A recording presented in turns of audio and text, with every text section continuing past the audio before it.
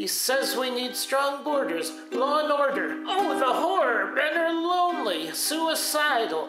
Oh, if only we'd read our Bibles. We need a revival from antiquity of that toxic masculinity.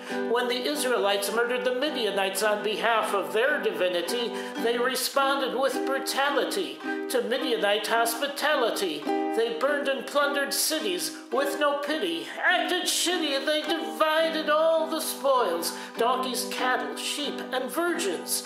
The priests, they got their share, and Moses did the urging. Joshua David Hawley shakes his fist at the world, then he runs like a girl, insecure about his masculinity. He projects his neurosis with the words that he hurls.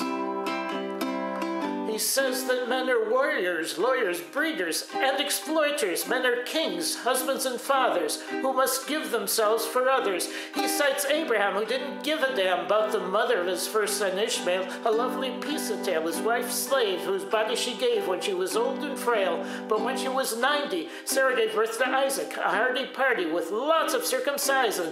All of Abraham's slaves gave their foreskins that day. What could be more exciting? When he was an old fella, Abe married Keturah and was inclined to have more concubines. He could jive alive till he was 175.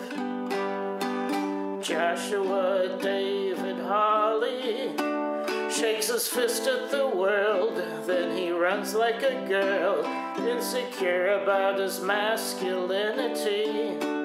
He projects his neurosis with the words that he hurls.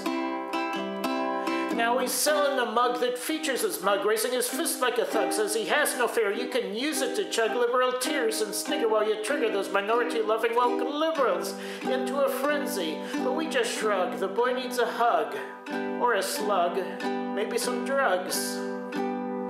Joshua David Hawley shakes his fist at the world, then he runs like a girl, insecure about his masculinity.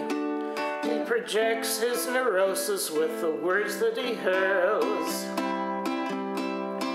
Blessed are the poor in spirit, blessed are they that mourn, blessed are the meek, blessed are they which do hunger and thirst after righteousness. Blessed are the merciful, blessed are the pure in heart, blessed are the peacemakers, blessed are they which are persecuted for righteousness' sake.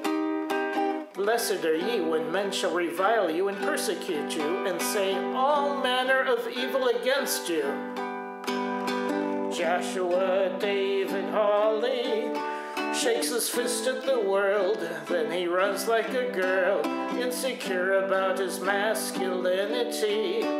He projects his neurosis with the words that he hurls.